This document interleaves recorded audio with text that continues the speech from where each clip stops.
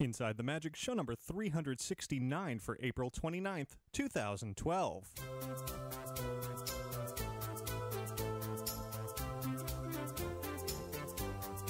It is Sunday, April 29th, 2012. This is show 369 of Inside the Magic, and as always, I'm your host, Ricky Briganti. We have a show simply packed with Disney and theme park news this week. I know I say that every week, but this has been a particularly busy week, so we're just going to get right into it. But before we get to all of that, of course, as I do every week, I do want to invite you to visit our website over at InsideTheMagic.net. There you'll find all of our podcasts, videos, photos, news, articles, and plenty more. And if you ever have any news, tips, questions, comments of your own, you can email them to me at ricky@insidethemagic.net, or you can call and leave a message at 407-494-4ITM. That's 4486. And now, let's get on with the show.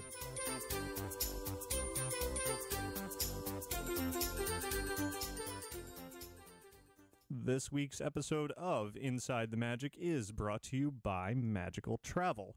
And you can see the world with Disney, Adventures by Disney to be specific. Those vacations are amazing, carefree family experiences with memories that will last a lifetime. And you can receive a free Visa gift card with any Adventures by Disney destination vacation simply by calling Magical Travel at 866-207-8387. Or you can visit them online at magicaltravel.com to receive a free price quote. Be sure to mention Inside the Magic when you do inquire with them and when you are booking your Disney vacation with Magical Travel.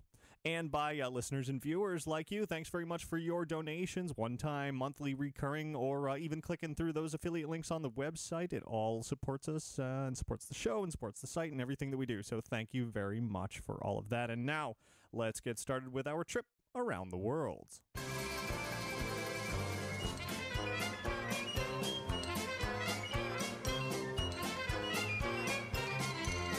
So as I said, it has been an incredibly busy week this week. Quite a few surprises, some things I was planning on doing this week, lots of things I was not planning on doing this week, as at the very tail end of this week, Disney held a massive press event. They were calling it the Summer to Remember press event, in which they were going to be highlighting, and they certainly did, everything that was new around Walt Disney World and beyond, as well as what's coming up next. No groundbreaking announcements were made during this event, but there was definitely quite a lot shared, quite a lot of new artwork and inside looks at things. There was a What's New, What's Next presentation, which is always exciting. That was Friday morning, in which Disney dove into topics such as Test Track and what's coming up in that ongoing refurbishment there or update. I had a chance to tour the construction site of New Fantasyland, which was really exciting. I also went over to Disney's Art of Animation Resort and had a really extensive tour there. Again, very, very exciting, and I'll be talking more about that on this week's show, as well as in the coming days and weeks, both on InsideTheMagic.net, as well as in upcoming podcasts. There's just way too much to all pack into this week's show alone. In fact, I've already shared a lot of it on InsideTheMagic.net, so if you want to see a lot of video and photos and reports, head on over there. But the biggest sort of news, I guess, that came out of, or one of the biggest bits of news that came out of the whole thing was an updated timeline for when parts of New Fantasyland would be opening. We've sort of had a vague, unofficial timeline up until this point that I've been sharing all the way since the D23 Expo last year, where an Imagineer shared with me the timeline at the time for when various pieces of New Fantasyland at the Magic Kingdom out here in Florida would be opening. Well, now it was made official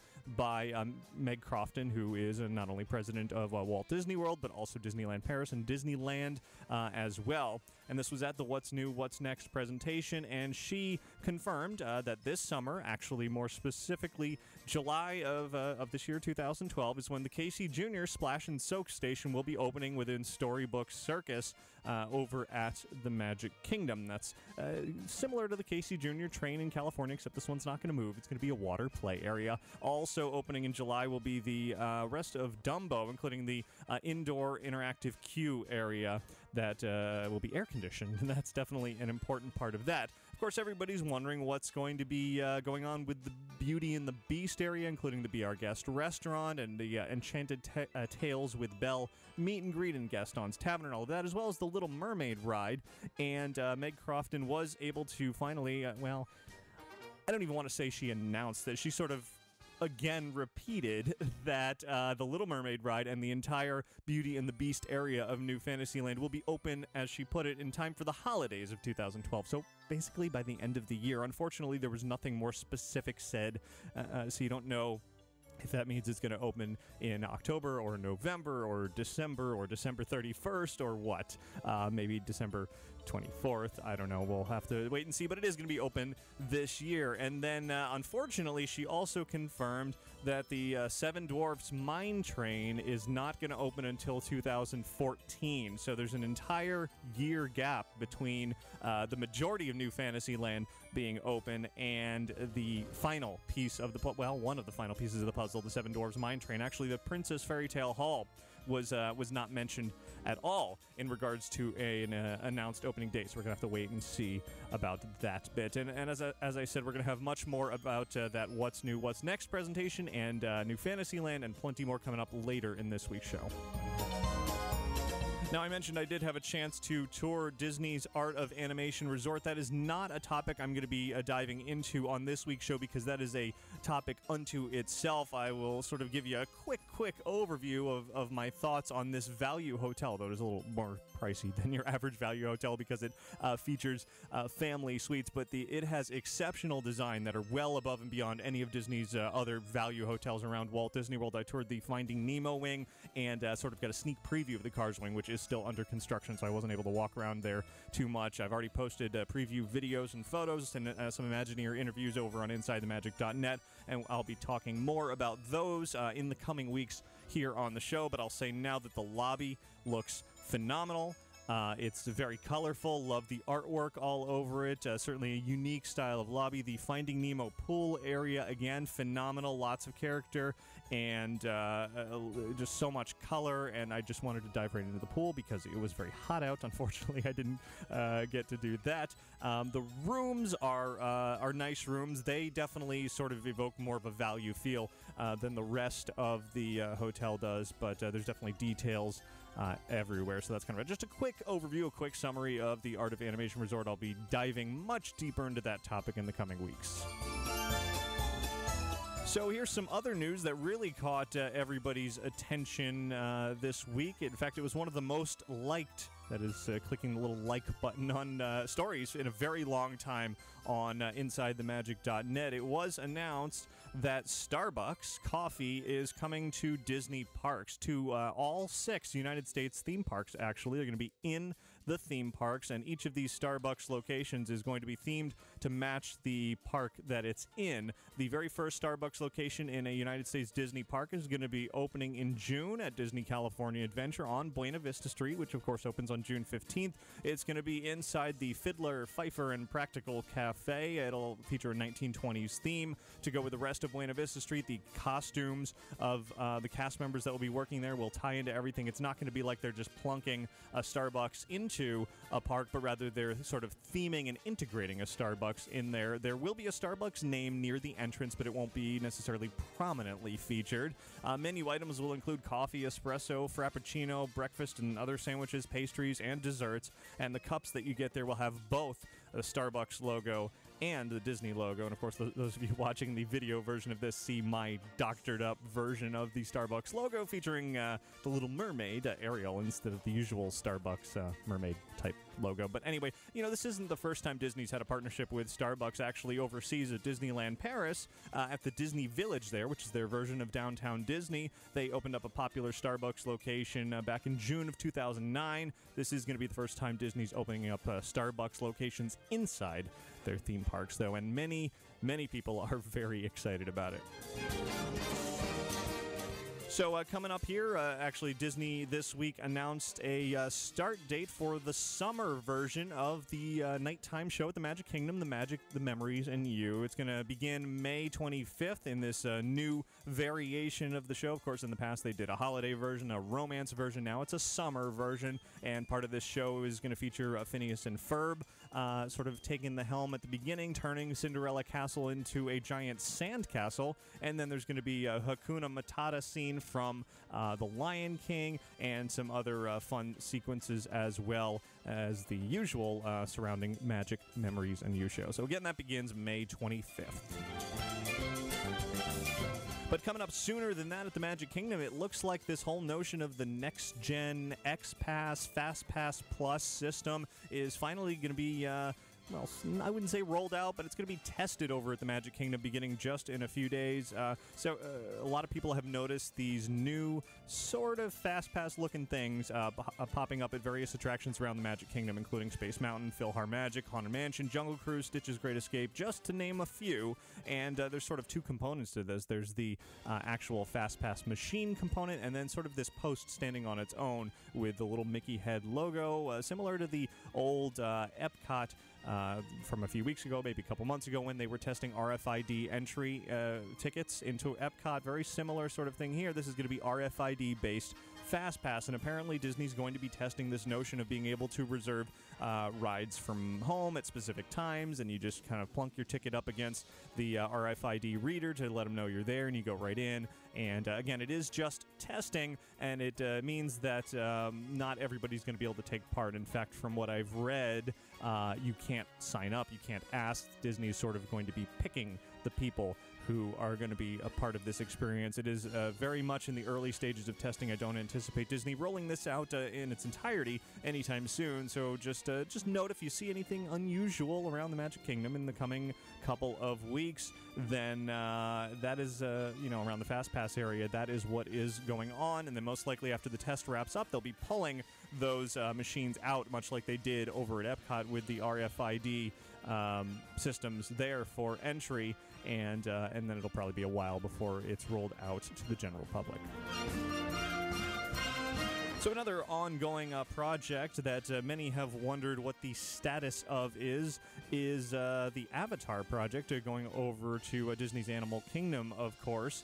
And an update, sort of, not really an update, but at least a mention, came in the form of a quick comment on Facebook from Avatar writer and director James Cameron alongside Avatar producer John Landau. They were actually, they posted a video to fans of Avatar on Facebook saying they've just reached a milestone number of fans, and they briefly mentioned the fact that the Avatar project is working on. I actually want to share that with you now. Just essentially, it's more or less a confirmation that the Avatar project still exists, even though we're not really, we're not really hearing about it too much at this time. It still exists. So anyway, here's James Cameron and John Landau. Hi there. John and I are here in Beijing. We're here for the second annual Beijing International Film Festival. And we just wanted to give you guys a shout out because we just passed 30 million fans. Thank you very much to all the fans out there around the world. We're very excited to continue to expand the Avatar universe and to have you take part in that. Yeah, so stay tuned because there's a lot of great things happening in terms of at the Avatar world.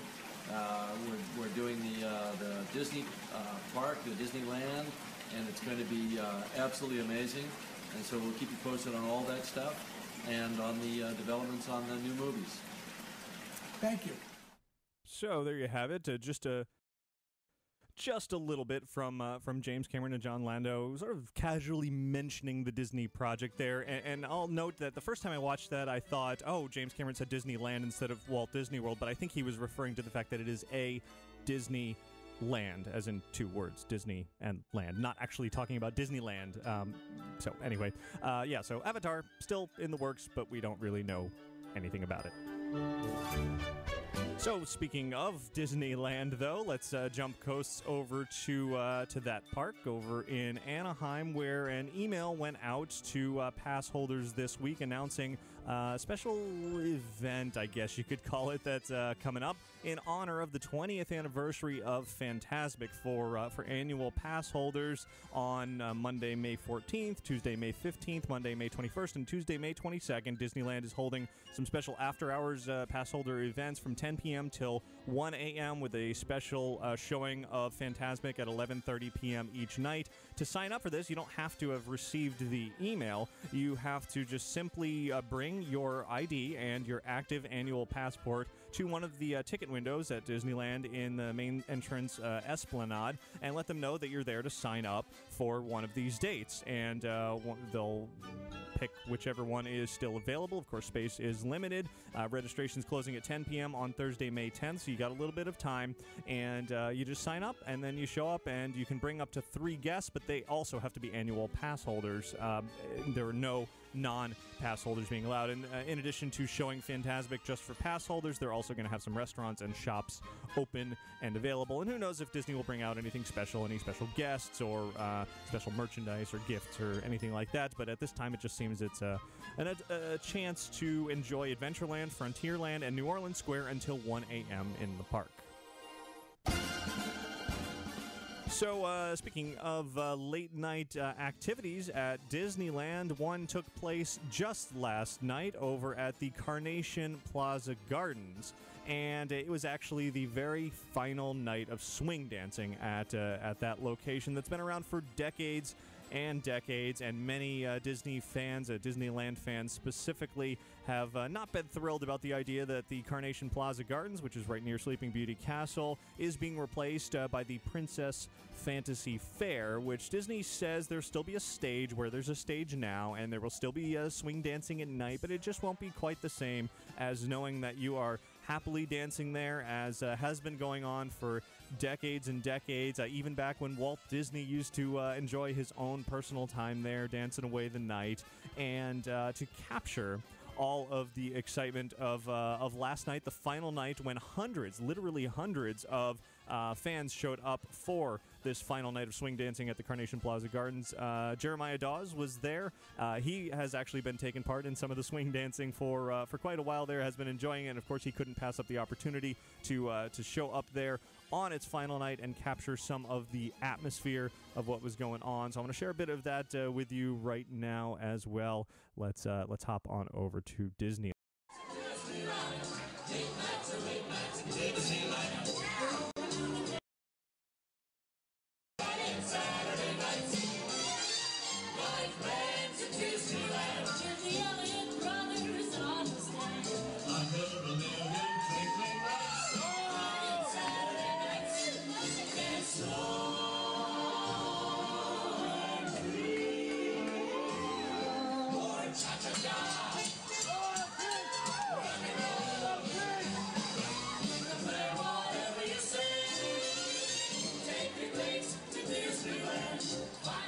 So there you go, just a little bit of a taste of what it was like to be there last night at the Carnation Plaza Gardens final swing dancing night. If you want to see and hear more of that, head on over to InsideTheMagic.net for Jeremiah's report from that special evening. Carnation Plaza Gardens is officially closing just a couple of days from now, May 1st, and then it will be transformed in the coming months to Princess Fantasy Fair for princess meet and greets and stage shows and all that kind of stuff.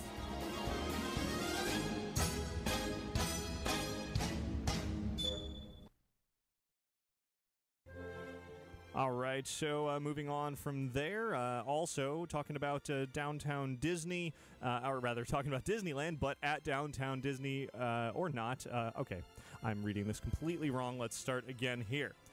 Disneyland is what I'm talking about, that area, but I'm actually talking about downtown Anaheim, not downtown Disney. There lies the confusion. This comes from Inside the Magic listener Ryan, actually, who's letting me know that in downtown Anaheim, not downtown Disney, there's going to be an art exhibit coming up featuring 22 artists that are producing works unofficially in a tribute show inspired by Disneyland. They're calling it the Rat Trap Gallery, and again, that's in downtown Anaheim's Promenade Gallery, Saturday, May 12th from 6 to 10 p.m. You can find out more at facebook.com/Rat Trap Gallery Show. Again, unofficial, not downtown Disney, but downtown Anaheim.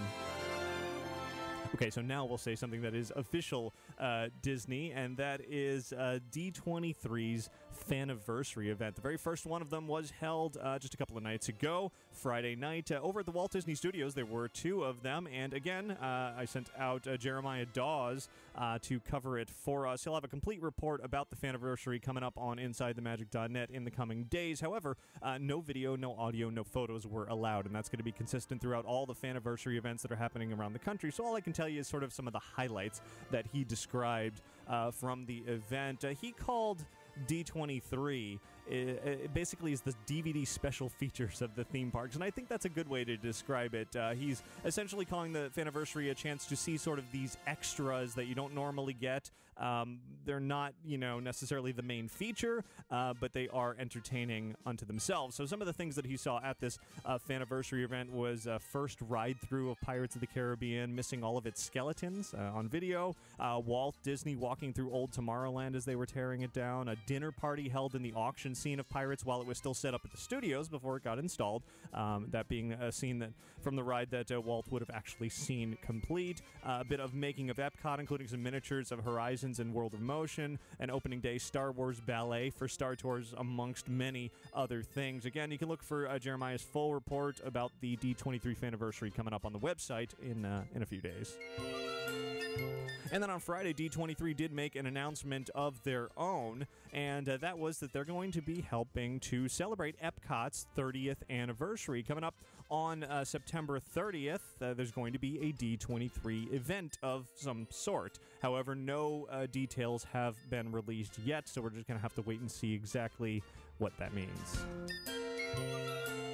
So back out here to Florida, but away from the world of Disney, another big event happened this week, though it's not officially had its debut yet. Universal Orlando has been running sneak previews of their new nighttime lagoon show called Universal's Cinematic Spectacular. And, of course, as soon as I knew about that, actually, last week I mentioned that on the show, and it was literally going on as I was recording the show. So I went to the next sneak preview, the second one, just a couple of days later, because I've been really excited about seeing what this show is all about. And now that I've seen it, I think it's a great show. It's been compared to World of Color far too much, and it is definitely not World of Color. It's a very different style of show. The only comparison is that it has water screens and it has colorful fountains. That's it. It doesn't really go beyond that. So in so much as World of Color was being compared to the Bellagio when that first opened or debuted, now this is being compared to World of Color, but it doesn't deserve that because it is a completely different show unto itself. It's really a tribute to filmmaking, and specifically 100 years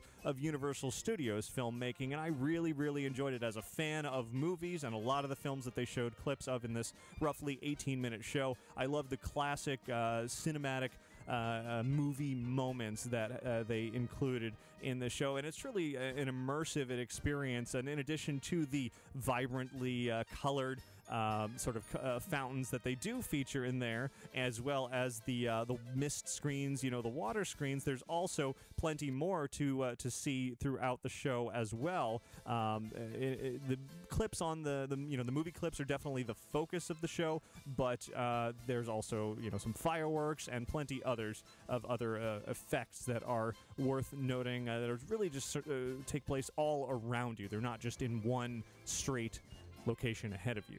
But really, even though I did post a full 1080p video, HD video with binaural audio of the full show over on InsideTheMagic.net and on our YouTube channel, I do say and I emphasize that you need to go see the show in person, as no video can really truly capture this full experience because it spans the entire length of the lagoon, onto nearby buildings, on rooftops, and well into the sky all around you, and it's just impossible to capture all that in one video. So anyway, Universal's Cinematic Spectacular officially debuts on May 8th. Until then, on select nights, it is being in sneak previews. And if you want to find out more, head on over to InsideTheMagic.net.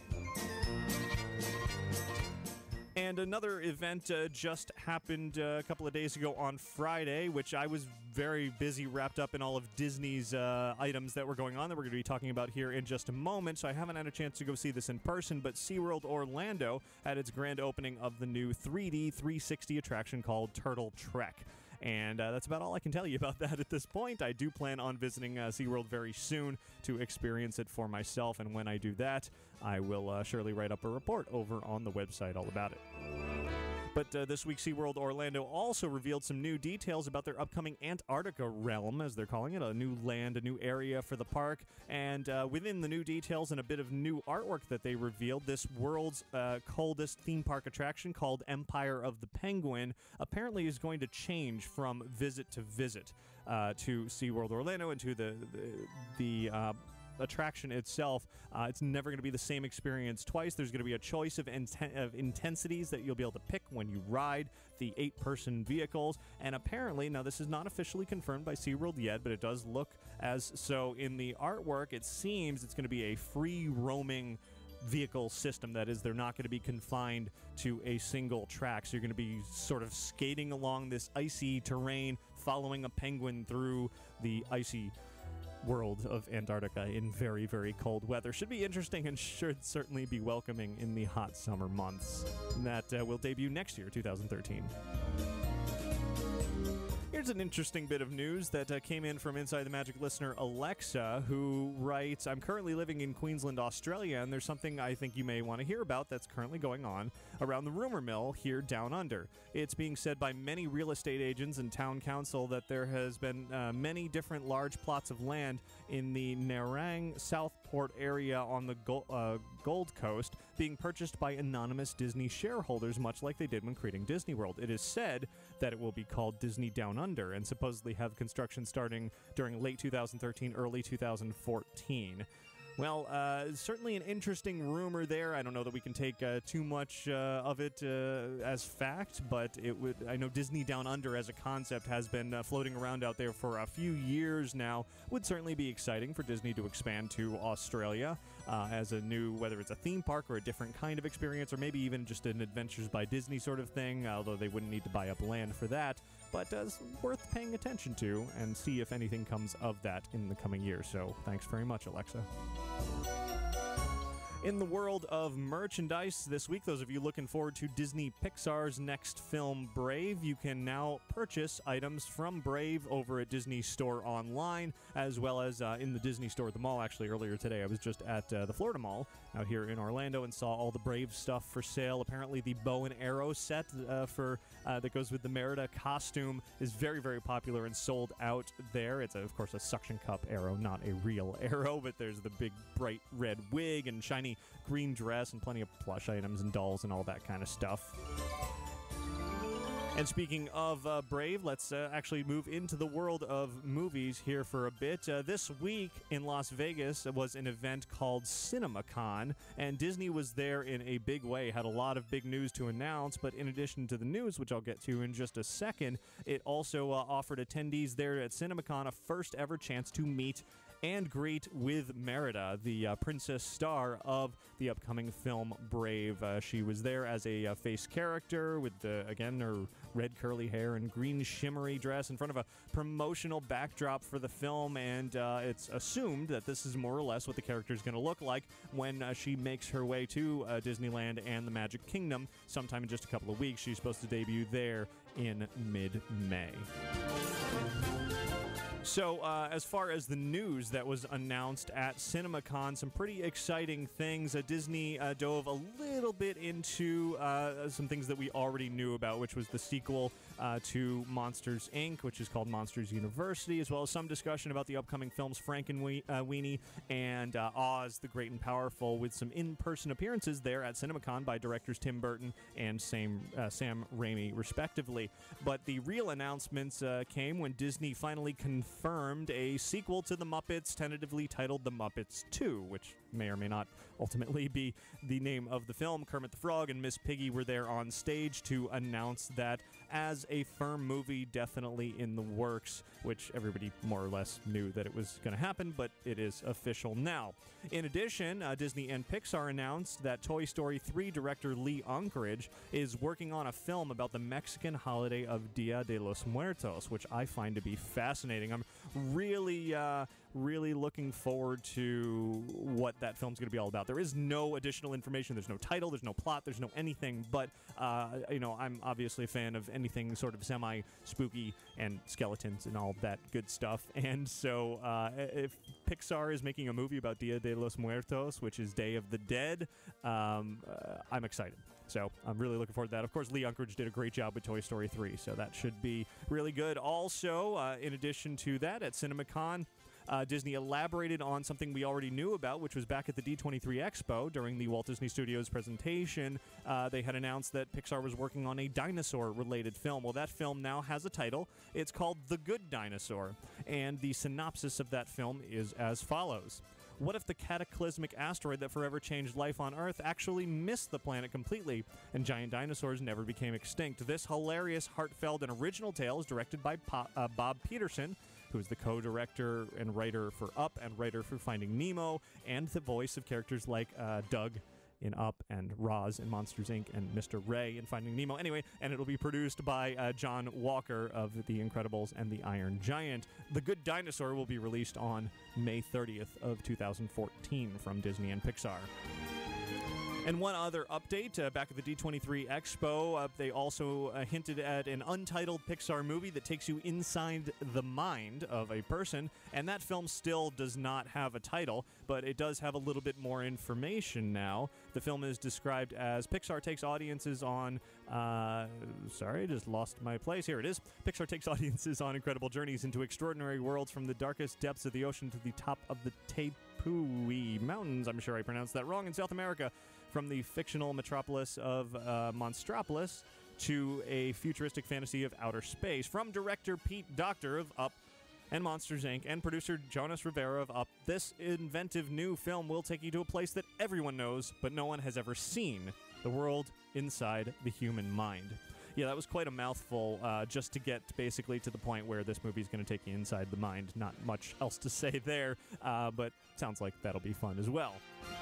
One final bit of news that came out of CinemaCon was that musician Jack White, formerly of the White Stripes, is going to be writing, producing, and performing the score for the upcoming Walt Disney Pictures and Jerry Bruckheimer Films film The Lone Ranger, starring Armie Hammer and Johnny Depp.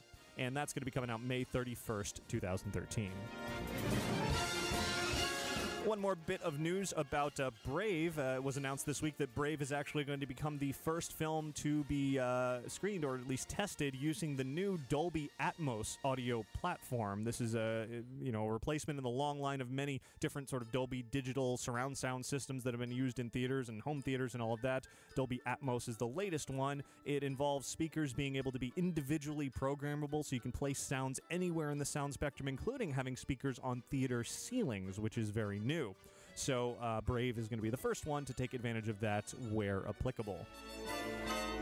And back to the topic of The Lone Ranger, ever since the image of Johnny Depp as Tonto came out, and everybody's been wondering, why in the world is Johnny Depp wearing a bird on his head as Tonto? Well, Depp revealed his inspiration this week for having that bird on his head. He was quoted as saying, "I'd actually seen a painting by artist named Kirby Sattler and looked at the face of this warrior and thought, that's it. The stripes down the face and across the eyes, it seemed to me like you could almost see the separate sections of the individual. And it just so happened Sattler had painted a bird flying directly behind the warrior's head. It looked to me like it was sitting on top. I thought, Tonto's got a bird on his head. It's his spirit guide in a way. It's dead to others, but it's not dead to him. It's very much alive." So, so there you go. That's why Johnny Depp is going to be wearing a bird on his head while playing Tonto. And continuing with the world of movies coming out this week from Disney, being distributed by Disney, and from Marvel, is Marvel's The Avengers. And I saw a sneak preview of it just a couple of days ago. Unfortunately, I am not able to give you my review of it just yet. That is, I'm being forced to hold that until Wednesday, so look for that on May 2nd on InsideTheMagic.net. I'll talk about it on next week's show as well. What I can say is that it was a movie you definitely should go see, and I'll leave it at that for now, because that's all I'm allowed to say. And other movies not in theaters but coming home was announced this week, and as if Disney didn't have enough problems with John Carter already, they've announced that John Carter is going to be coming home to Blu-ray 3D, and DVD and all that good stuff on June 5th, and they released the cover art for the Blu-ray, and I must say it's not the most attractive cover art I've ever seen for a release. Whoever was responsible for marketing John Carter must have had a hand in designing this artwork, because it's not great. But anyway, it's coming out June 5th. The movie's actually quite good, regardless of its poor box office performance and everything else. Anyway, Cinderella Diamond Edition is also going to be, also was announced as coming out on Blu-ray. That's going to be a while away, though, October 2nd. And finally, some TV listings from Kirby over at bartlett-sloan.net/TV, and it's simply one listing for a little over a week from now on Wednesday, May 9th. If you remember just a few weeks ago, Modern Family, ABC's hit comedy, was filming an episode at Disneyland, and that episode is going to be aired on ABC on May 9th. So DVR it or watch it or whatever you need to do. And that's it for your news from around the world this week.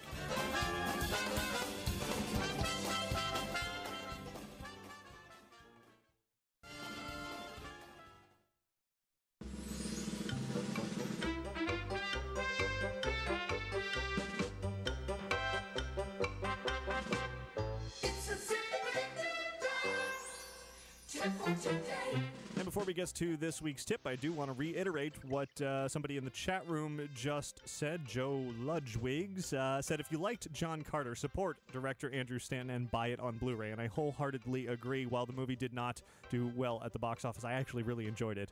And I'm sure it will be just as good of a movie on Blu-ray as it was in the theaters. And yeah, so there it is. Anyway, let's get to this week's tip for today, and it comes in from Joseph, who actually has a preface to his tip in response to some recent emails sort of back and forth that's been about projections and digital projections and film and Epcot and all that.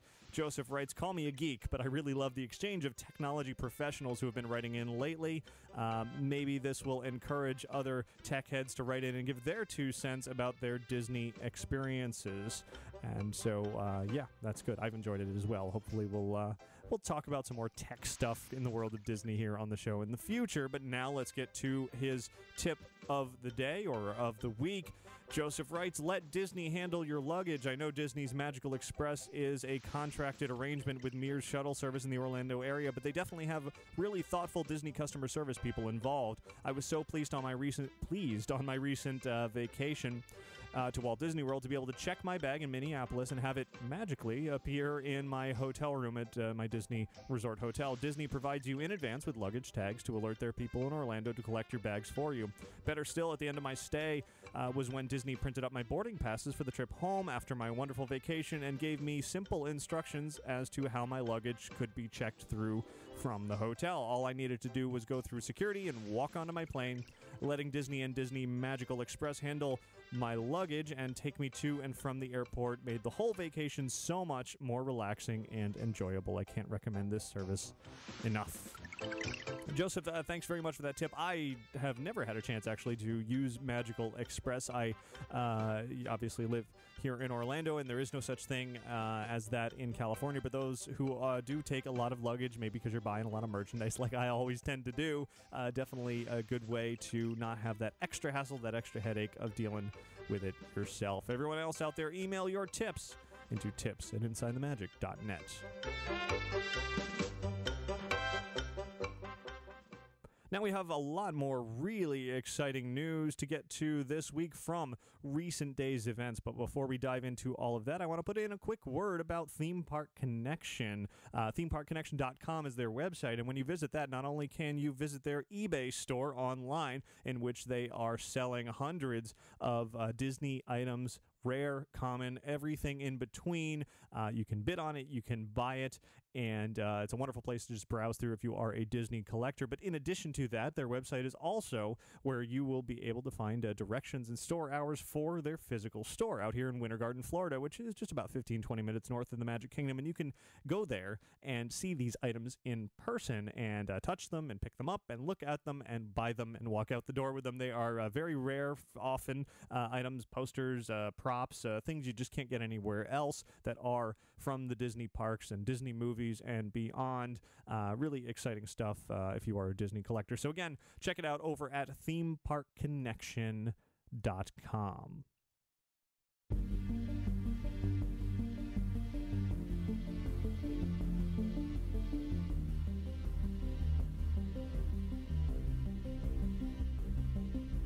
So it's most definitely no secret that I try to use some Tron music here on the show whenever possible, and I have a pretty good reason for doing so this week, because this week Just a couple of days ago, Disney revealed, at least in part, what they are doing to Test Track over at Epcot, and I am more than excited about it. Now, no, it's not a Tron ride, but it's probably about as close to a Tron motif, Tron design elements that we can expect. A very futuristic version of Test Track is on the way, and it's really focusing away from the old sort of gritty, realistic view of what it's like to test cars and moving on into the world of designing cars in a computer. And Disney plans to immerse guests visiting Test Track into this design world, this digital world, this virtual world, and really sort of give you a chance to experience what it would be like to step inside a computer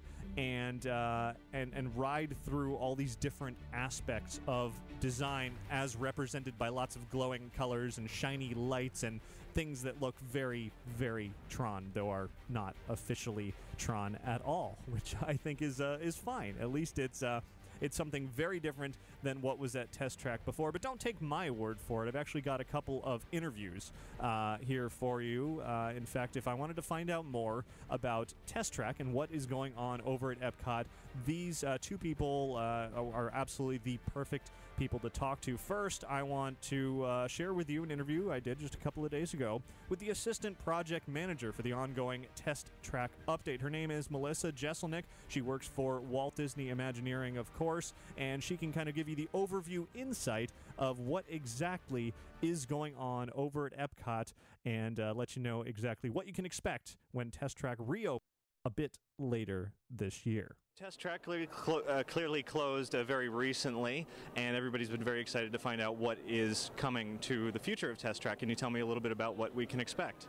Sure. We're reimagining the story of Test Track, kind of bringing it into the digital world of design, where before the attraction focused on kind of the physical testing of the attraction, we're taking that into the new realm of design that takes place inside a computer. So you'll start out as a Chevrolet designer in the design studios. You'll go to kiosks where you'll be able to design your own vehicle based on a number of different attributes that we're focusing on in the attraction.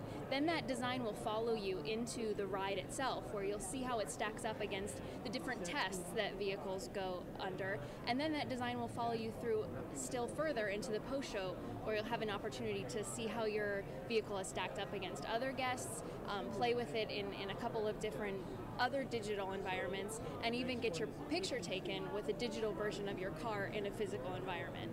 So what everybody's really curious about is how much of this sort of sim car notion that has been sort of thrown out there is going to be really seen on your vehicle, or are you going to see a lot of computer screens, or how is that actually going to work? Sure. Well, there's a lot that's very physical about the attraction. If you've experienced the attraction, you know, we go through a lot of different scenarios where you're going through high-speed turns, you're experiencing different kinds of cornering experiences, going through environmental chambers. Those kinds of experiences fundamentally will remain the same. We're just moving them more into the digital space. So you'll still have that same physical dynamic taking place with the high speed around the exterior of the vehicle or of the building, but you'll be able to see how your design stacks up against our Test Track vehicle. So that's where the sim track piece of it comes in. So the scenery around the existing track is going to be completely different than what people have known as Test Track for many years. Absolutely. We're really immersing you in the digital realm, bringing you into that design space and seeing what your vehicle inside a computer, what those kinds of tests might be, as opposed to the more physical attributes. Design has evolved so much, in the last few years, and computers are such a big part of how we design everything, both cars and our attractions at Walt Disney Imagineering. So we really wanted to focus on that aspect. It's so exciting, lots of really cool glowy imagery that will really make you feel like you're inside a computer. It's going to be a great experience. Looking at this artwork here behind you, certainly looks like silhouettes of people walking around touching things. Is this sort of the queue atmosphere? Yes, both the queue and the post-show will be very interactive. Lots of things to touch and feel and see all around that design space. Very digital. You'll have a computer kiosk that you're working at, and you're able to manipulate your design in a lot of different ways, both making selections as well as impacting the design actually on these designer kiosks that we're putting in. So lots of touch points, lots of cool things for the guests to experience. And then once you get on the ride, it's still just a ride. You're not going to have to poke buttons and move things around. You're just going to sit back and enjoy. We certainly want you to just, stay in your car. You always see the keep your arms, hands, feet, and legs inside the vehicle, so nothing about that will be changing. But yes, we want you to enjoy the experience. We'll display the images for you as you go through, so you'll understand, your design, and then be able to play with it further in the post-show. And was it Walt Disney Imagineering's idea, or did Chevrolet approach you? What was the reason for sort of having this makeover of Test Track? Yeah, it's certainly a great partnership. We're always looking for ways to reimagine our stories. Because design has evolved so much, we've got a lot of new stories to tell within the automotive design world, and so that was certainly a big driver behind it. Chevrolet is always looking to keep their image fresh, their brands fresh, so it turned out to be a great partnership. They're able to showcase the new design things that they've been working on. We're going to have things that people have never seen before about Chevrolet design in our building, so it's really a great partnership. Their design certainly has a big fingerprint on what we're doing, but it will certainly have the Disney Imagineering touch to it as well. And what's the time frame for the reopening of Test Track? We're looking for later this year. So vague time frame at the moment. Very, absolutely. So there you go, Assistant Project Manager on this Test Track update, Melissa Jesselnick. But I wanted to find out more, so I talked to show producer, also from Walt Disney Imagineering, Trevor Bryant. Now, Trevor has a long history with Walt Disney Imagineering. You may recognize some of the projects that he's worked on. He was the dimensional designer and field art director for Horizons at Epcot. He also was a concept designer for Mannequins at Pleasure Island. He aided in the creation of the Indiana Jones enhanced ride vehicle, also managed design and development of new fireworks launch technologies, and worked on the Alien Encounter attraction, including some theater, special effects, and the actual Alien experience. So well-versed in the ways of creating excellent Disney attractions and experiences, and I'm really excited to what he's bringing to the table here for the Test Track update at Epcot. So let's hear what he had to say as well. Take me a little bit back to the origins of the decision to sort of overhaul Test Track. Why did it happen, and what's the direction you're now going with the attraction? Well, we were in conversations. General Motors has got a long relationship with Disney and with Epcot. They've been there since the day Epcot opened. And there's, like any other industry, the automotive industry has evolved. So through the evolution of the automotive industry, Test Track has changed over the years. Not before Test Track, it was World of Motion, and that early concept that when Epcot opened. So Test Track was another change in the automotive industry. It represented a lot of automotive safety issues, which were big on people's minds at the time, and that's what the concept then really represented. Today, I think we're more about automotive design and what the future is for cars and the whole transportation industry. So that relationship between Disney, General Motors, Chevrolet evolved, and that's where we are today. Okay, so clearly from the artwork behind you, a very different experience is on the way in Test Track, a very futuristic, Tomorrowland kind of look. What is the inspiration behind this sort of digital aspect versus the very real, gritty version that's been there for so many years? Well, as we got into the design process and what that really represents, we realized that we had to represent that in an interactive way. To just travel through exhibits and see what that is would not really be an engaging experience for our guests. So we started thinking about an interactive, and as of course the most obvious way to interact in that process is to do it with a computer. And as we evolved that design concept that you would design a car, we thought, well, what if you experience that design that you've created in a virtual or simulated track environment? So we're not trying to take guests out, you travel through a warehouse when you go through this attraction. That's what exists there now. So what we're doing is we're representing those kinds of simulated environments that you would travel through if you were in a computer kind of gaming experience or a computer design experience. And the first thing that I see when I look at this, and I said it to you earlier, is Tron comes to mind, and I, already seeing others say the same thing. Was that an inspiration for this look at all? Well, you know, Tron represents being in the computer gaming environment. Our attraction represents being in the computer simulation environment. So it's hard not to have a visual connection with that. And Tron is a great Disney film and a great property, and you know, it's hard not to look at that great art that inspired Tron and not capture some of that in our design. But it's not Tron Track, it is still Test Track. And Absolutely, absolutely, it is Test Track. yeah, so now these little icons over here, is that part of what the interactive queue portion is going to be? Yes, we have our guests designed to 4 attributes. Those attributes are capability, which represents off-road handling and also extreme weather conditions. We have them designed to efficiency, fuel efficiency, what's your carbon footprint of your car.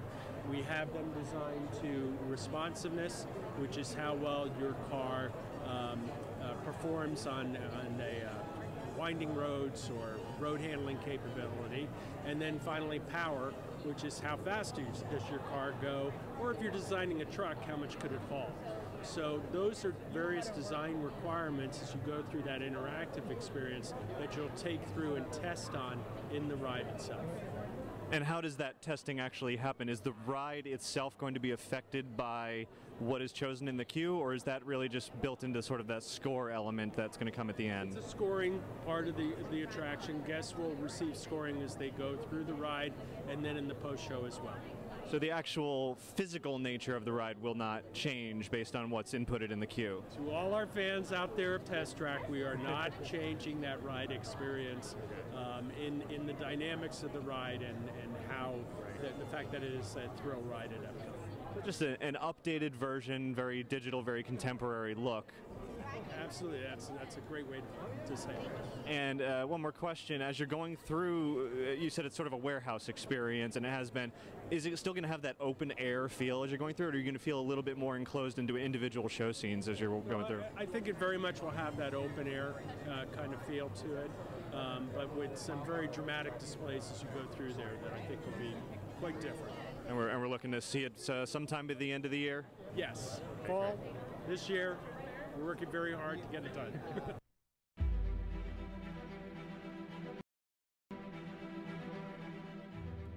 So there you have it, a bit more about what's coming to Test Track in Future World at Epcot. Certainly a more futuristic experience than what has been there for so many years, one that I'm definitely looking forward to. To add a few more notes that I found out about that were not in those interviews, the experience is basically going to work as such. It's you're going to walk up and you're going to enter into this new version of Test Track, and throughout the queue you're going to be essentially walking around various sort of touchscreen experiences, and as Trevor Bryant said there, you'll be able to choose various elements from 4 different categories as you walk through that will go into your vehicle design, and then those elements will then in turn be scored against the experience that is already there. That is, the track itself and the ride itself is not going to change based on what you input, but rather what you input is going to be scored against the ride and its experiences. So basically you're trying to develop a sort of I guess a design for a car through whatever this interface they have is that will work well through the twists and turns that exist already in Test Track. And those thrills, the high-speed outside area and the twists and the bumps and all of that sort of thing will remain as part of the Test Track experiences. Now, all this is going to take place by handing guests as they're walking through the queues. You're going to carry a card with you, and it's presumably RFID. You're going to tap it up to the various displays that you're working on, take that information with you, and while you're on the ride, that information is going to be carried with you from scene to scene and will be reflected somehow, whether it's on the screens in the cars or maybe screens around you, and you'll be scored as you go through. From what I understand, those who are taking the Fast Pass option will have a design just sort of given to them. You won't have to design your own because you're not going through the regular queue, and you'll just enjoy the ride experience itself. Then when you move on to the post-show area, you then can take your information further if you designed one and interact with more experiences there. So that is sort of the new flow of what Test Track is. What is not known at this point are exactly what that means and what the show scenes are going to be and exactly how it's all going to work. The artwork that is shown off looks fantastic. It's clearly Tron inspired from blues and reds and this sort of digital lightning coming down from the sky and lasers, and if you just saw this artwork by itself you would think that's a Tron ride, but it's not. It's Test Track. And that's fine with me. I'm obviously a big Tron fan, and I would love to see a Tron ride come to Disney, but if that's not going to happen, then this is the closest and next best thing. But specifically, what are these scenes that are shown off in the released concept art? That's not really being said at this point as to exactly what's going to be going on during these, how the animation's going to work and how the colors and the lighting and everything happen. And I did also overhear that there will be some more surprises that Imagineering is simply not willing or ready to let be available or make available quite yet. So there's a little bit more than what we know about what's coming to Test Track, but as it is, there's at least an opportunity to know a bit about what the new Test Track experience will be like, and it's going to be reopening sometime later this year. The Walt Disney World online calendar seems to suggest that it'll be opening around December 1st or so, simply because Disney has basically said Test Track on the calendar will be closed through the end of November. But in asking the Imagineers, they don't know that for sure. They're very much at work, hard at work on it. It could open sooner, could open later. They're simply saying fall of this year at this point.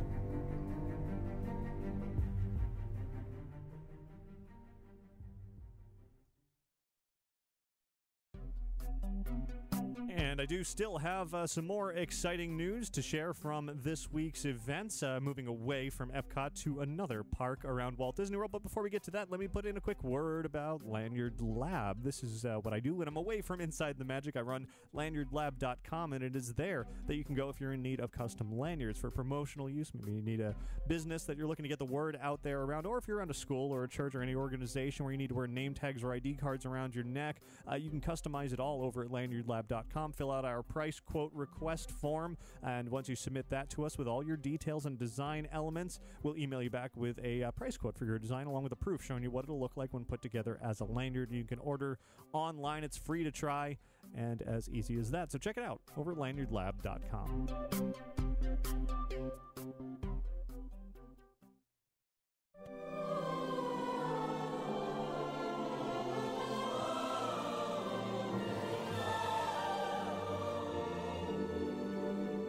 So another big topic this week was updating everybody on what is going on around New Fantasyland, and on hand for both of the days of the Summer to Remember media event was Walt Disney Imagineer and creative director for New Fantasyland, Chris Beatty.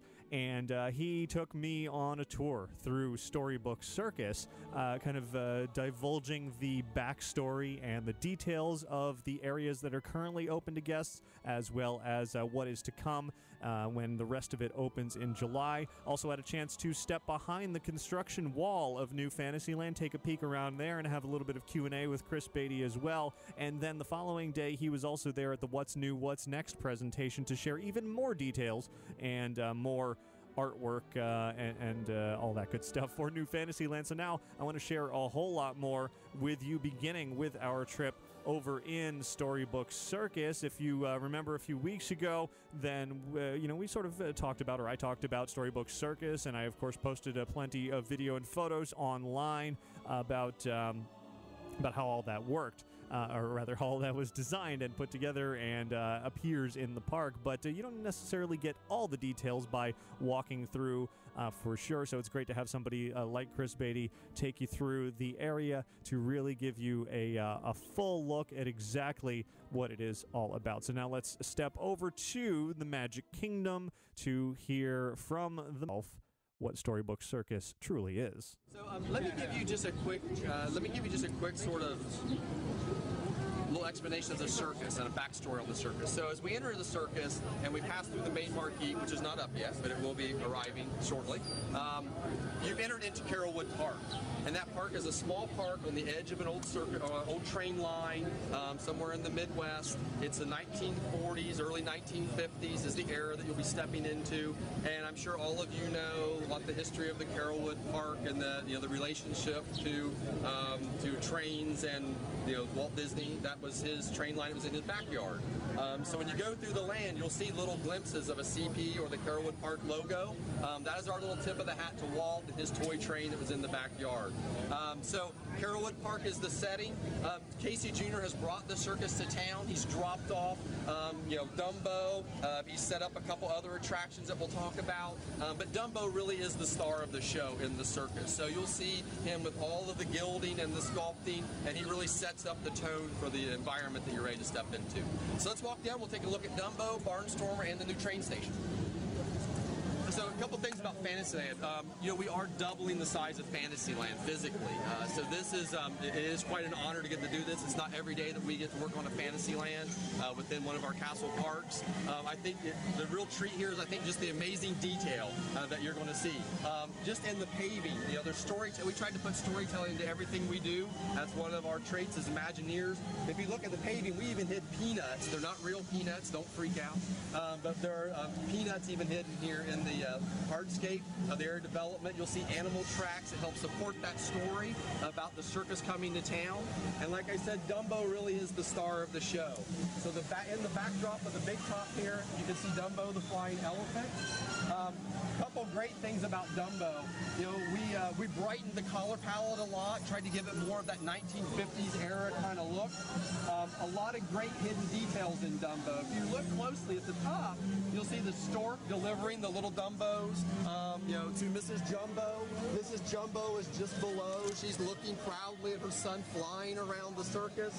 And then some of the details, if you really look closely, what look like those gold filigree elements are really elephant trunks, and they're holding peanuts and they're holding feathers. So there's a lot of double reads that we work to hide in the ornamentation of the attraction. Probably one of my favorite elements is down around the bottom are 8 illustrations that we had commissioned that tell the story of Dumbo, beautifully done in the style of the film by an artist from Feature Animation. So we tried to add a lot more color. The music sets a great tone for the placemaking, but we're very proud to have our first Dumbo online, and in the near future you'll see Dumbo #2 come online as well. So this is our circus. This is the first stop in the circus. Now let's go down. We'll look at Barnstormer. Is Dumbo #2 going to be a mirror image of Dumbo #1? Exactly mirrored version of Dumbo #1. Yeah. The story of Barnstormer featuring the Great Goofini. All the circus always has its stars. Like I said, Dumbo is the star of the Storybook Circus, so you always have your B acts, right? So Goofy is sort of the tag-along of the circus. He's not the big star that Dumbo is. So when you see everything carved and beautiful for Dumbo and this pristine paint, Goofy's barely keeping it together over here in his act. He is the stuntman of the circus. He does all kinds of acts.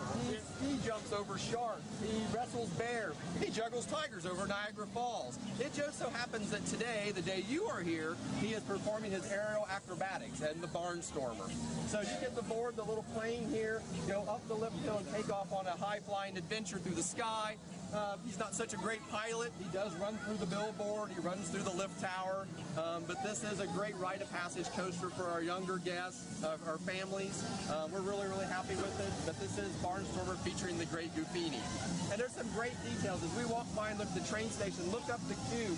You'll see his rocket from his rocket gag, or his rocket stunt, where he straps himself to a rocket and tries to shoot himself into the air. There's even a cannon that looks like he just shot himself across the path and through the target over here to the left. So some great detail up the queue and storytelling as part of Barnstormer. Let's walk down. We'll take a look at the train station.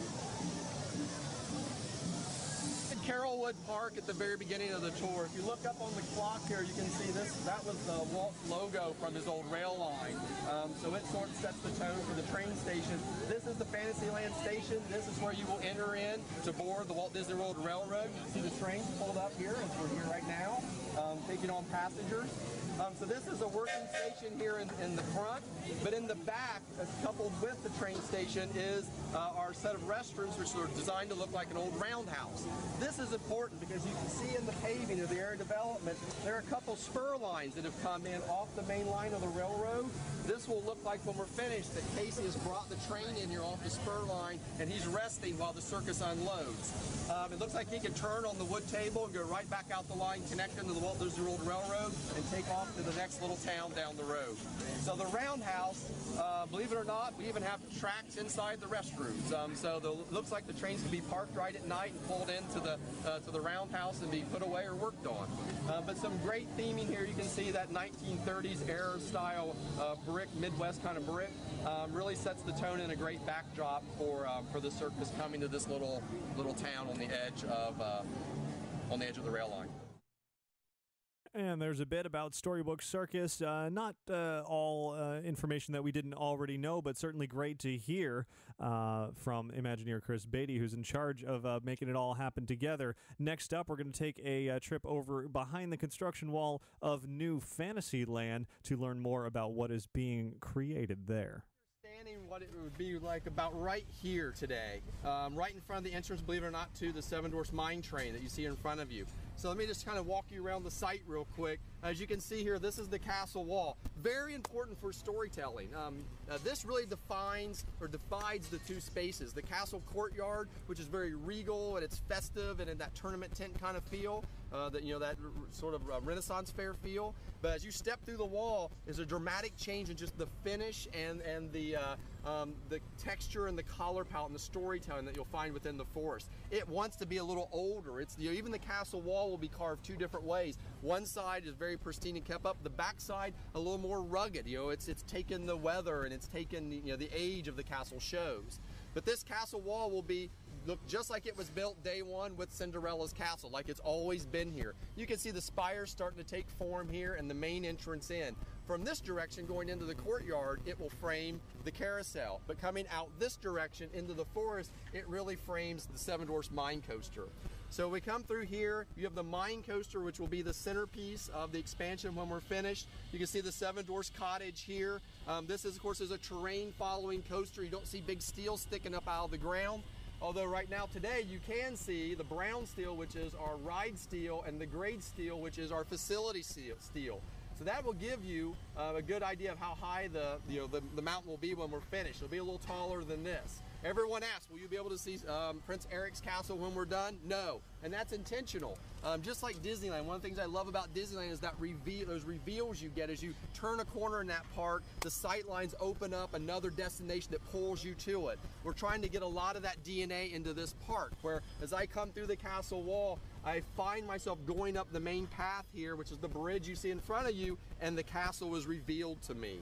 So this is the Seven Dwarfs Mine Coaster in the foreground. In the back, you can see our second major attraction. This is Under the Sea, Journey of the Little Mermaid. We're almost finished with the castle back there. You'll see the scaffolding start to come down the next few weeks. But a lot of beautiful detail work here that's done. That is the entrance to the attraction. You'll go down into the grottos, board the vehicles, and go on that great journey under the sea that celebrates all the songs from the film with our cast of characters.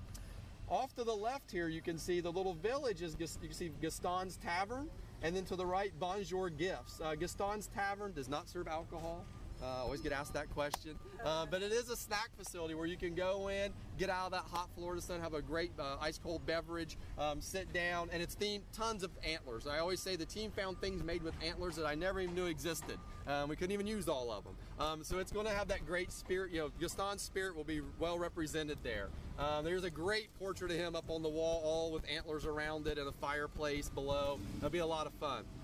The little Bonjour gift shop is, of course, a little bit of a version of the bookshop from the beginning of the film, from Beauty and the Beast. And then not out there yet, but you can see in the illustration, there's a great statue of Gaston that will be coming out front. It was built by Gaston, given to the village in honor of Gaston. It's kind of conceited, it's very much in Gaston's nature. The bridge here, this bridge you can see there is starting to take shape. That leads us to the Beast Castle here in the mountains. Is starting to form. Guests will be able to cross this bridge and enter into Be Our Guest. This is our main restaurant or dining experience as part of the expansion. 3 rooms in here that you'll get to dine in. One is the main ballroom. You'll also get to dine in the West Wing, which was sort of the forbidden room where the rose is. Rose will be found. There's a great special effect of the rose in there. And then finally, there's a gallery space that you'll be able to dine in as well. This is the Beast Castle. It is not Belle's Castle. It is a little foreboding when you cross that bridge. It's a little foreboding when you enter. You can see the rock work. We even carved the rock work that's sharp and angular, almost like if you touched it, it would cut you. It was intentional because it's supposed to be, you know, the castle as it was enchanted, not after Belle arrived. So, and there is sort of, believe it or not, a little bit of a transformation moment that will happen as you walk through that space. And then finally here on our left, this is Maurice's cottage and Belle's cottage. Guests will get to travel through the little woods, enter in, and this is the entrance to our storybook adventure. This is a brand new way for our guests to get to interact with our characters. We really wanted to take what is a traditional meet and greet and take that to a brand new level. So it's more experiential, it's more immersive, it's more personalized. There's some great magic moments that will happen in here before you even get to meet Belle. So this is what I call one of our storybook adventures.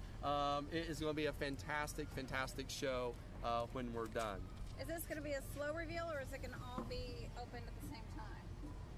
We're actually still working out through the timing in regards to the phasing coming in. All right. We haven't announced anything. Okay. To clarify, the restaurant's going to be in the castle. The castle is going to be. Yes, you dine inside the castle, in the ballroom, the west wing, and a gallery space. I wish we could, you know, if we were able to go inside. The detail is spectacular. It's everything you would expect if you walked into that restaurant in the film.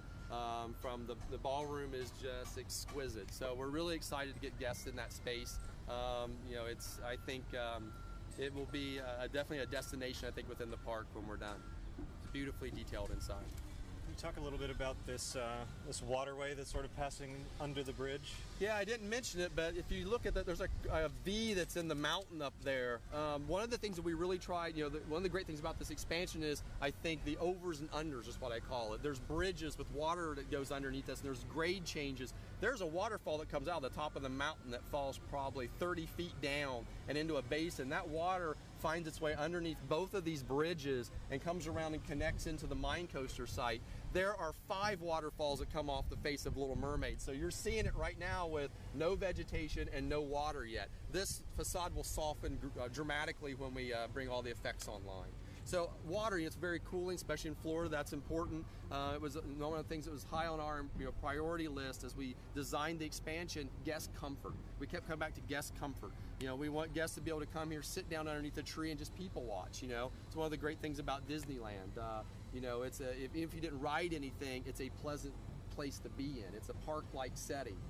That was one of the spirit of that is what we tried to capture with the expansion. You call it Fantasyland Forest, so where is the majority of the foliage that we're going to see? I mean, you can see in the illustration here, right. There'll be big trees, a lot of aged trees. I think, you know, if you go back down to the circus and you look at some of the planting that's begun down there, that'll give you a sense of the lushness, I think, when we're done, that this space will have.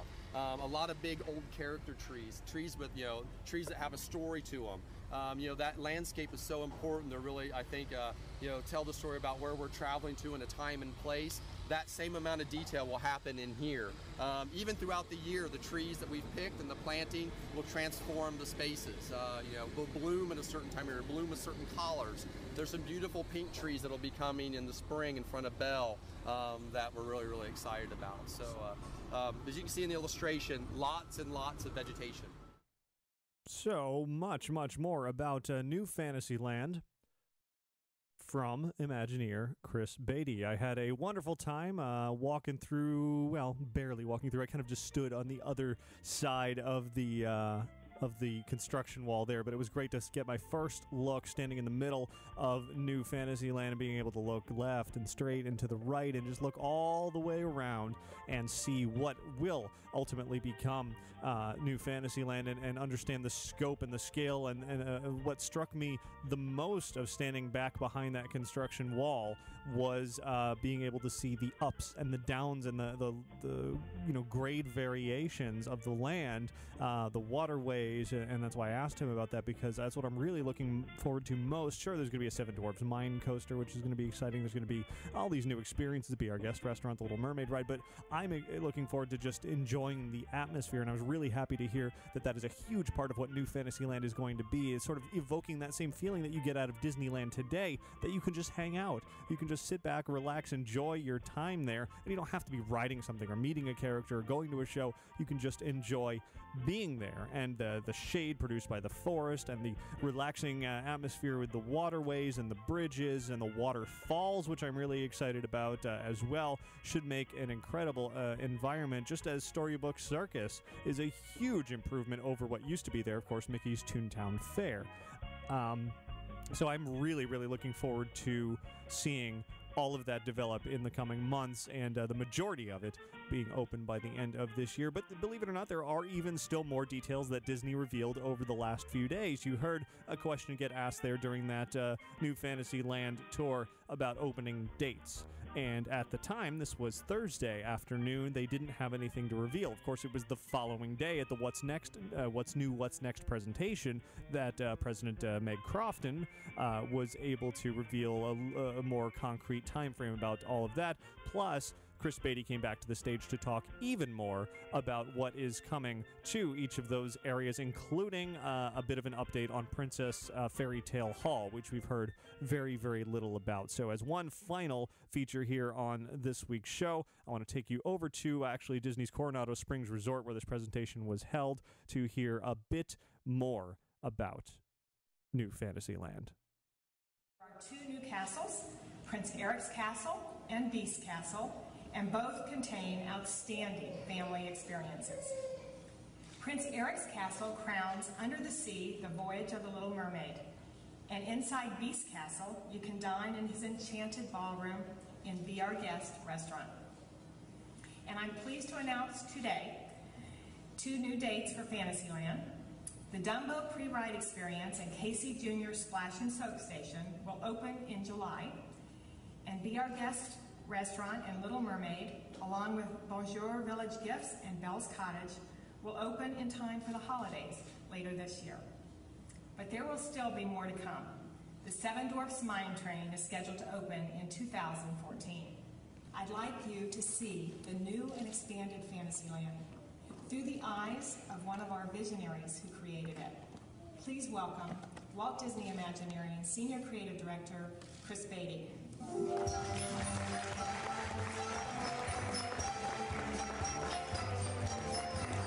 Good morning, everyone. So I'm really excited to be here to take you through the Fantasyland expansion. A couple things I want to really focus on in this presentation. One is just the scale of this project. Some of you got to peek and go through the wall yet, or through the construction fence yesterday, and got to kind of see it, and without the wall kind of breaking your vision. And the scale is just enormous. We are literally doubling the size of Fantasyland. And you can see here by this illustration, or by the aerial photo, you have the carousel that's right sort of in the upper left middle there by the blue wall. Look at the size of this project. It is enormous. It runs all the way down to the Walt Disney World Railroad line, clear down here in the bottom right corner. It is huge. And it's very, very exciting. The other thing I really want to talk about is just immersive storytelling. How, like you can see the conceptual rendering here of Belle's Cottage, that journey that our guests will get to take through the woods as they make their approach to this charming little cottage nestled in the woods. And, well, you can see in the photo down here to the right how we're bringing that to life. And it always amazes me to see the concept rendering we did 2 years ago, and then when you get in the field, how close we really come to visioning that. So there's some fantastic details outside and inside this attraction.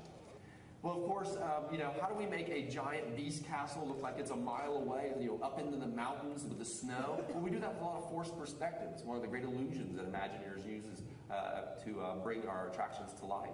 And of course, you can see here, this study is the Beast Castle nestled up into the rockwork. The rockwork is very sharp and angular. It has takes on the presence of the beast, or the personality of the beast. And then you can see here the construction photos of the castle actually up with the rockwork in front of it. And the more and more we layer, we put the trees in and more rockwork, that forced perspective will come to life, and you'll really get a sense of traveling up into those cold mountains to go into the Be Our Guest restaurant. Of course, we have the little village from Beauty and the Beast. This is where you'll find Gaston's Tavern. You'll find the little bookshop or the merchandise shop from the film. But the centerpiece, or the heart of this space, really is the statue of Gaston and LeFou. This is a statue that Gaston has made. He has given it to the village in honor of himself, so it's in very Gaston fashion, very conceited. And it's really funny, he's using LeFou as sort of his footstool as his kegs of ale are spraying water everywhere because they've been shot holes in. It should be really, really charming and fun. Under the Sea Journey of the Little Mermaid. If you watch that film, that castle is in that film just for a brief moment. So when we sat down, we started looking at, well, what's the front door of this attraction? Where do we want to take our guests? Where do they want to journey to?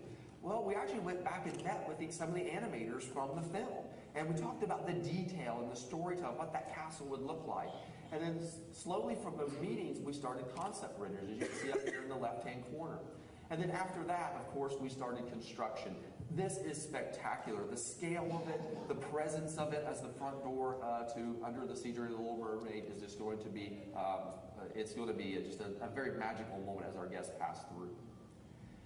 One of my favorite attractions within the park, within the Magic Kingdom, of course, is Dumbo. I love Dumbo. Of course, as Meg mentioned, we are doubling Dumbo. It will be a beautiful circus setting that will be the backdrop for Dumbo. But I think if you really go out and you look at this attraction, and the one on the left is open, you'll see some amazing detail in the elephants. And then just the centerpiece that the elephants fly around. We hit all kinds of little magical moments within the spinner, and it's going to be a great, great attraction for years to come. Of course, what circus would be complete without Casey Jr.? Casey has brought the circus to town. He's come in on the rail line. He's unloaded all these wagons full of monkeys and elephants and giraffes and camels. And this is going to be an incredible water play area for families. Kids are going to love it because the monkeys are spraying water hoses and elephants are squirting you. And Casey himself has some great water features. It's really going to be a lot of fun. You can see the photo down here. This was just from 3 days ago during installation. So we're getting very close, very close. Barnstormer. Well, every circus has a stuntman, and of course Goofy is our star stuntman for this circus. He will take our guests on this aerial acrobatic ride through the clouds. Of course, in classic Goofy fashion, he is not a great pilot, so he has run through the tower, he has run through the billboard, and of course we get to join him in this fun adventure. When we are done with the expansion, our princesses will have a permanent home in the castle, in the courtyard area. And I think this is going to be just an incredible space for our guests to enter into. It will be carved, with all the beauty of a castle setting, beautiful portraits up on the wall, very regal, very royal, very fitting for their presence here. So this will be a permanent home for our princesses. And then the Seven Dwarfs Mine Train. This amazes me. I talked about the scale of this project. This is a great example. The concept rendering up to the left is coming through the castle wall, and you can see the Mermaid Castle just barely peeking over the trees behind. Well, the foreground is the cottage, and that mountain where the train is coming out, believe it or not, if you look at the photo, that's what the steel is representing. The brown steel is the ride steel, and the gray steel is our structural steel. So you're seeing exactly taken from the same angle, the photo, and how we're bringing that illustration to life. But it is a huge, huge site. The coaster has a great presence. It really will be the centerpiece of the expansion when we're finished. And next, a lot of times we share with you the outsides of the building and what the facades might look like and the storytelling of entering into these attractions. We really haven't shared a whole lot of what's inside. I have a little treat for you. We haven't shown anyone this yet. We're going to show you a little video of the chandelier that's being placed inside Be Our Guest. There are 3 chandeliers. The main chandelier in the middle is 11 feet wide, 12 feet tall. And then the other 2 are designed a little bit smaller. These were almost exact replicas of what was in the film that Belle and Beast dance under. And this space is so immersive. Every time I walk in there, you are transported to that moment in the film where Beast and Belle dance around that ballroom. It is going to be exquisite and spectacular. I can't wait for everyone to come in and enjoy it. It's just going to be a very magical, magical moment when we open the restaurant.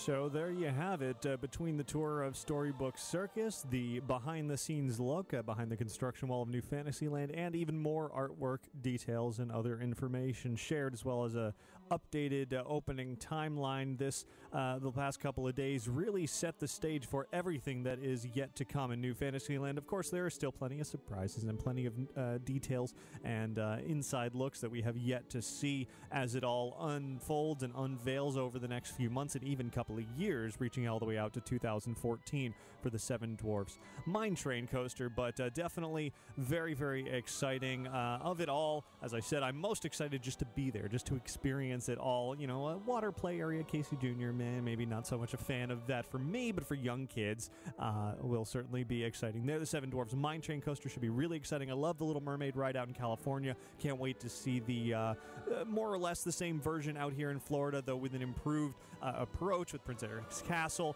and the queue in Ariel's Grotto, and all of that should be very, very exciting. And the whole Beauty and the Beast area, while Beauty and the Beast is definitely not my favorite Disney film, I think the immersive environment they're creating, particularly with the Be Our Guest restaurant, should be really exciting. And any chance Disney can add an additional restaurant, especially a table service at night with Beauty and the Beast, is a good thing in my opinion, because I don't think the Magic Kingdom has nearly enough of that type of dining experience. So if you want to see even more from all of that, head on over to InsideTheMagic.net with more photos and, of course, complete versions of those videos as well, especially for those of you not watching the video version of the show, but rather listening to the audio podcast. You can see some behind-the-scenes video and photos and all those goodies. And yeah, New Fantasyland moving right along. Very, very excited. It's going to be a couple of months before we get the next glimpse at something new, but looking forward to it.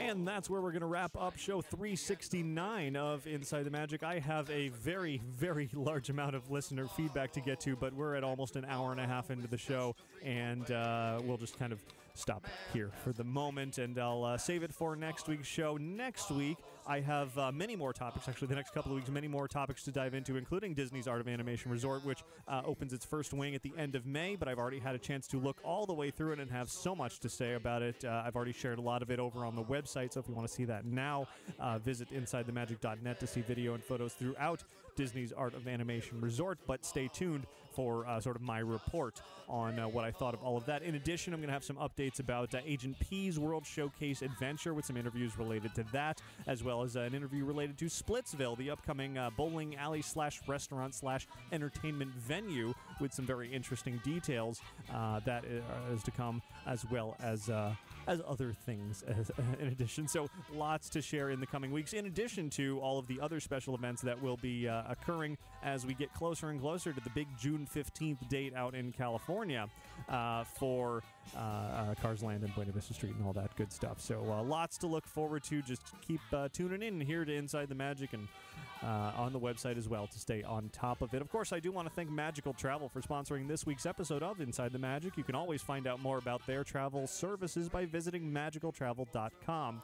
Also visit themeparkconnection.com, not only to browse their online store where you can buy some great Disney collectibles, but also find out how you can visit them in person in their physical store out here in Florida to see those items for yourself, and you can actually sell your own stuff to them as well.